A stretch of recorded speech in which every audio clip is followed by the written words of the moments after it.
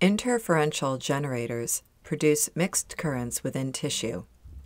Constructive interference refers to the concept that when two electrical currents are perfectly in phase, the amplitude of the combined wave will be equal to the sum of both waves. For example, generator 1 produces a wave of 400 Hz, while generator 2 produces a wave of 400 Hz.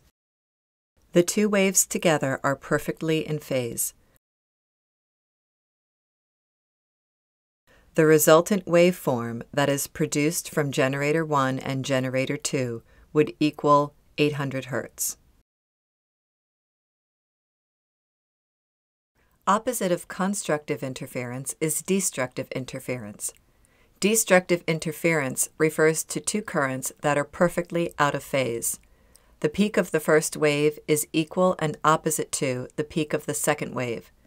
Generator 1 produces a current of 400 Hz, where generator 2 produces a current of negative 400 Hz. The sum of the two waves together equals 0 Hz. Thus, the waveforms cancel each other out.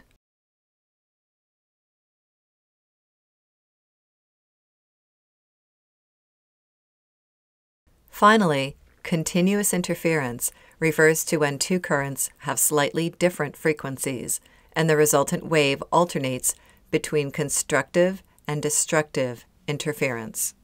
In this example, generator 1 produces a current of 100 Hz.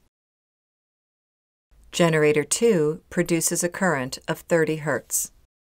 The resultant interference waveforms alternate between constructive and destructive interference and will be slightly out of phase and produce a current of 130 Hz.